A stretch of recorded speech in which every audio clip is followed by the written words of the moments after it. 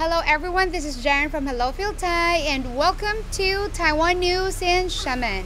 But of course, before going to Xiamen, I'd like to tell everyone how to get there. So right now, you will be at cruise ship pier here in Gulangyu. Nasa loob na po tayo ng pier. So, let's go guys. Kasi ang kasunod po na step is we will have to register. When you came up here, dapat prepared na po ninyo yung visa. If you're a Taiwanese, dapat meron na kayong Thai Baozen. And of course, yung ticket po ninyo na binili na po ninyo. Hindi din po kayo mag-alala na wala kayong pera. Meron po silang machine dyan. Pwede po kayong automatic magpapalit ng renminbi.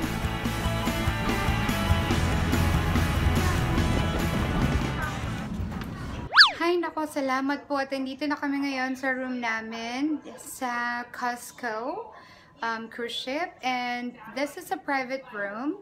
Meron kaming sariling bed, ayan, dalawa po siya, and sariling bathroom. So this is like 26,000 plus in NT, and meron din siyang closet, TV. So basically parang sa hotel lang talaga. And we have our own window para hindi na namin kailangang lumabas if we wanted to see the ocean. Ayan.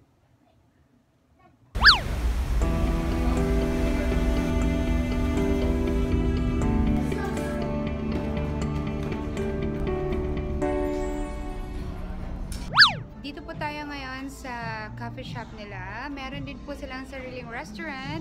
So, yung pinakamura, same thing here sa coffee shop and restaurant nila. That's 30 renminbi or mga 100 to 150 NTD.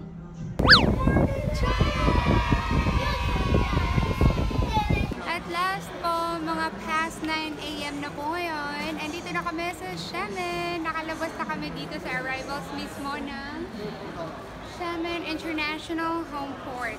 I don't know why, bakit iba-iba po yung kulay ng taxi nila. May green, may yellow, may orange, may purple. Kanina, mga past 10 AM, nakarating na po tayo sa hotel. Yung hotel namin ay Iho Hotel, and napakaganda kasi kahit sobrang early ng check-in namin, they let us in sa room namin. So nakapagpahinga po kami ng konti, nakapag-arrange, and then after that, this is our first spot kasi maulan today. So we change our plan, and andito po tayo ngayon sa Hubin East Road Station. Yan. And ang ganda po ng station dito kasi it's just like very open to the public, and automatically may plastic po dito for the umbrella. And eto po yung gusto ko po talaga pakita sa inyo. Yan, yung public toilet nila. Nasa labas lang talaga ng station. So I kinda like it. So if you want to come to Xiamen, try to look for a hotel near this area. Okay, so let's go try the train station. Here's our tickets. Kuha lang po kayo ng first, same lang sa Taiwan. Touch the screen, destination, and then you're gonna have your ticket. So, ano lang siya? 2 renminbi, 9 NT. Here? Here.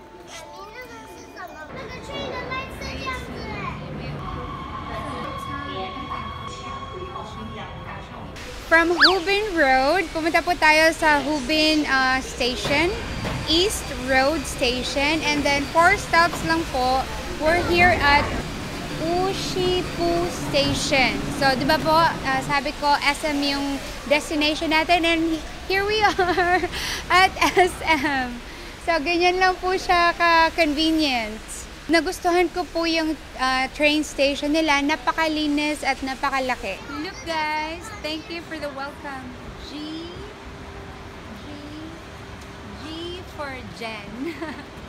Jen.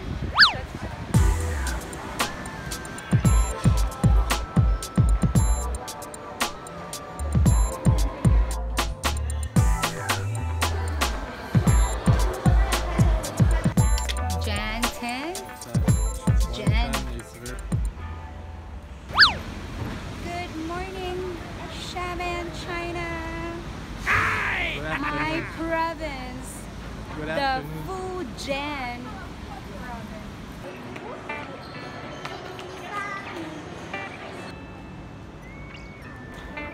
free umbrella for 11 days.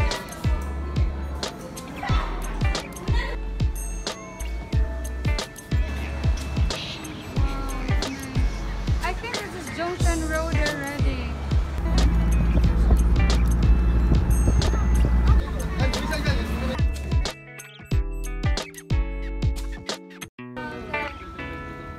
Solo!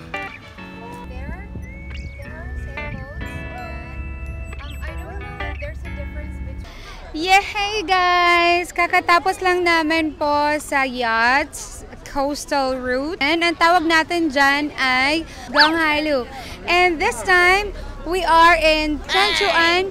It's the second most famous attraction dito po sa Xiamen. Okay, andito na po tayo sa parang old street, Chanchuan.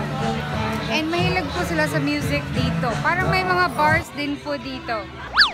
We're going to Gulangyu, Gulangyu, Gulangyu, Gulangyu! Yay! First time no rain. Hello mga kaibigan, nandito po tayo ngayon sa waiting area going to Gulangyu Island. And guys, you should come early kasi nauubos pala yung ticket sa pinakamagandang spot. So right now, 11 pa lang kanina, diba? But yung ticket namin is for 1 o'clock na ferry. So ganyan po kadami yung tao dito. So hindi nga talaga nagkakamali yung news na in a day, yung average na visitors dito is 30,000 people. I think for now, sa dami ng puno na spot, this is more than 30K. We're here! Yay! Welcome to Gulangyu Island.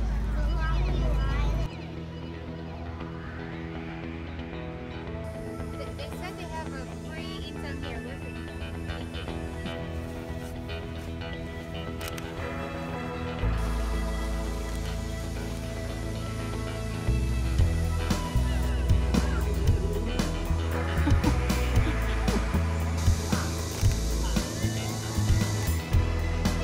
This is the place to be on top of the world.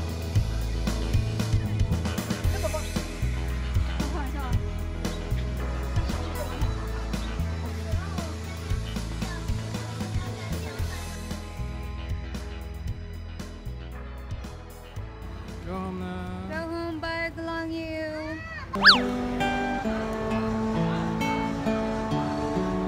Yan, safety po ako dyan. May tatlo kong bodyguard. Nasa likod ko. Bye, Junction Road.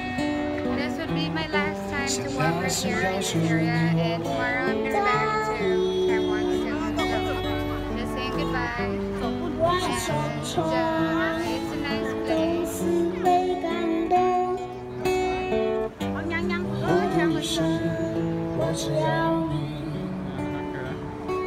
Andito po tayo ngayon sa Bailuto Park. Dito sa Pay or None, that's north or south Bailuto Road. Dito sa Xiamen, kahit na maulan or mainit, meron po tayong pwede puntahan. Sana mag-enjoy po kayo. Don't forget to share, comment, and subscribe to Hello PhilTai. Ayan, papunta na po ako ngayon sa Goddess Plaza. Kasi ito po yung plaza na to, nasa center po ng Xiamen City. At last, nahanap ko na po ang Goddess Plaza. Ito po siya. Mas maganda po yung view dito paggabi. Kasi meron po siyang lights. Oh, dito, likan. Ito na ako kaya. Gusto mo ba tayo tala Xiamen? Diyan po yung lights. Ang pinaka-importante po talaga ay ibigay mo lang ang lahat mo when you go to a certain place and try to know the real culture. Kasi kahit hindi mo man mapuntahan lahat ng magandang attraction sa lugar, pero pag nalaman mo kung gaano kahalaga sa kanila yung pamumuhay nila, kung nakikita mo yung kultura nila, kahit isang beses mo lang siyang puntahan, forever mong maaalala ang magagandang karanasan mo sa lugar na to, gaya lang ng Xiamen. That's your shadow. If you want